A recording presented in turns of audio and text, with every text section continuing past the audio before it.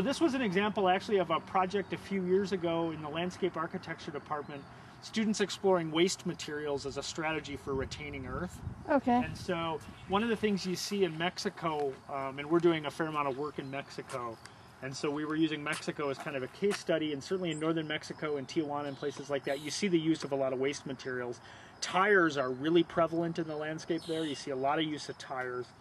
A lot of unsafe building takes place with tires because they actually aren't that great a device as a retaining wall. Right. And so this was an effort to look at are there ways to utilize tires in combination with other materials, be it waste concrete or you can see they've got some that they put some bamboo in for a facade. I think they've got some heavier waste concrete materials behind that. As sort of an effort to create some sort of retaining structure and experiment with how easy it was to build and so forth. So just a little experimentation. That's a straw bale building wall. We actually teach a workshop here occasionally in the summer months where we teach people how to put a straw bale building together, how to build one. And so they come out here and they build a sample wall and learn how to integrate a window into it and learn some of the basics of the technique. So that's sort of a temporary structure. This illustrates actually a building technique that's developed by a group in the Mojave Desert by the name of Cal Earth. This is a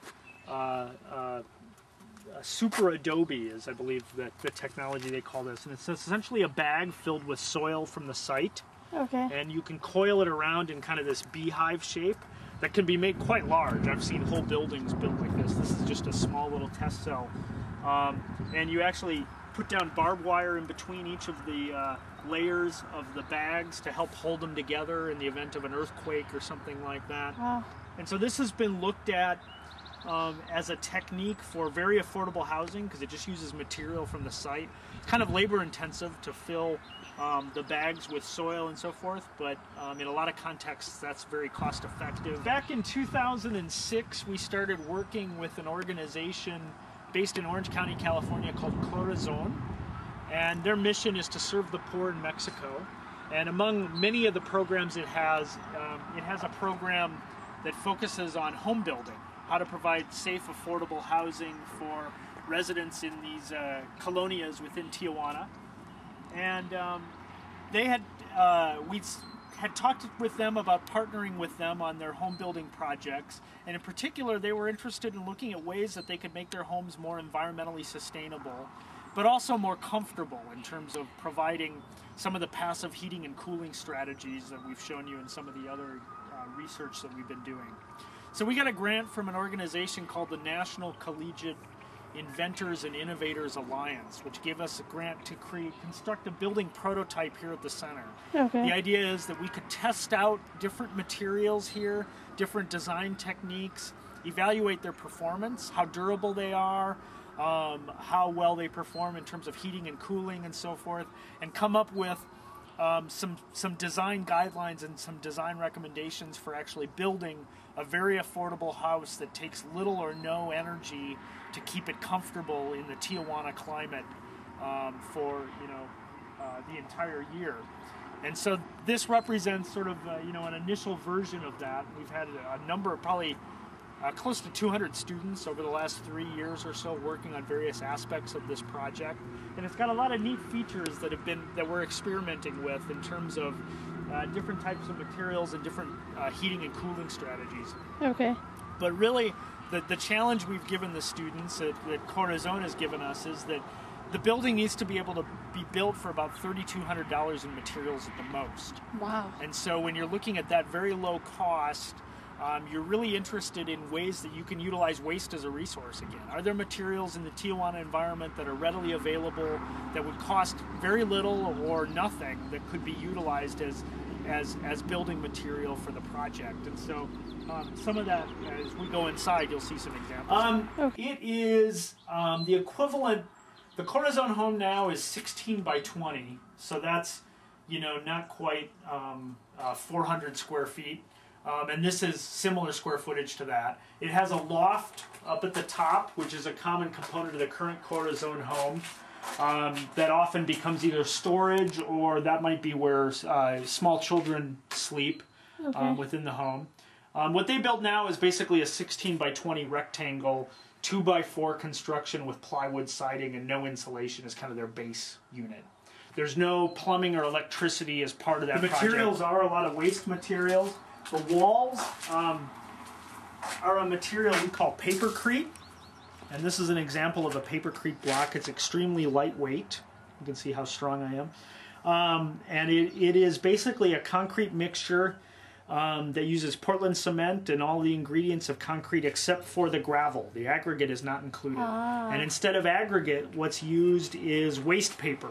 In our case, we're using newsprint that we got from local newspapers. And so as a result, it's extremely lightweight. Right. It is has different strength properties than traditional concrete, but we actually don't care about its strength. What we're interested in is its insulative value and its ability to radiate heat. Right. And so the paper is advantageous to us in that regard. And the fact that it's so lightweight makes it very easy to work with. And so this was actually a thesis student of one of our graduate projects, or graduate students a number of years ago, a thesis project that he did, coming up with the technique for constructing these walls made out of papercrete. And so that's what you see here.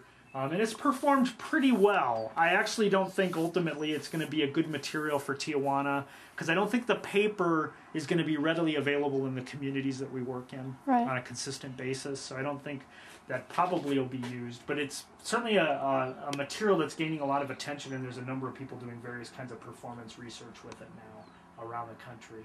Well, at least you get to do the research and find out how it works. Yeah, that's how it works. And it was very easy to work with. We built the walls, and then you actually cut it with a chainsaw, and it cuts with a chainsaw very easily. Wow. And so we would actually cut the holes for the windows after the wall had been built. And so all of these small windows here on the north side of the house, which are primarily for daylighting, were all cut with a chainsaw and fashioned that way, and it works very quickly and works very easily. So it's been a good material to work with in that regard. Easy construction, it seems. Yeah. The structure itself is basically a wood structure.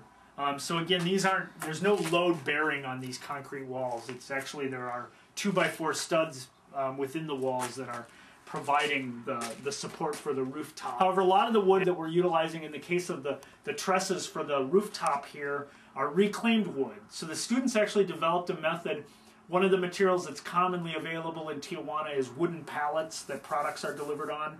And there's a lot of building in the communities that goes on with those kind of wooden pallets. So the students actually developed a method of disassembling those pallets, ganging them together to increase their strength to create what is actually a very strong truss. This is actually holding up a green roof, a vegetated roof on the top, so it has a fair amount of load, and we've tested it, and it holds up fine. This is a box on the south side of the building that has a hole that leads to the interior of the building at the bottom and a hole at the top. Okay. And then you've got a chamber here that's encased in plastic. And what happens is that as this is open during the day, the interior space with its black background is going to heat up. Okay. And so the air inside that chamber is going to rise.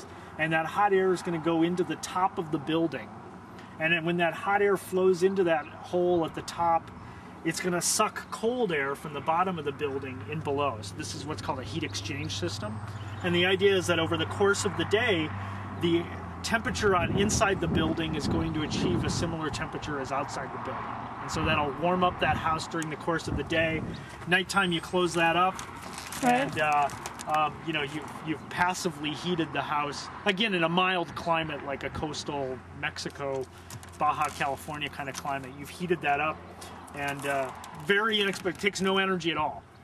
So it's you know, a way of taking advantage of concentrating that heat and getting that, exchanging that into the building. Most of the time we have that planted with a vegetable garden. You can see some chilies and some other things that have been up there over the, you know, we've had strawberries up there, we've had other kinds of things. The idea of how to utilize that rooftop space for food production for the residents in that dense urban environment.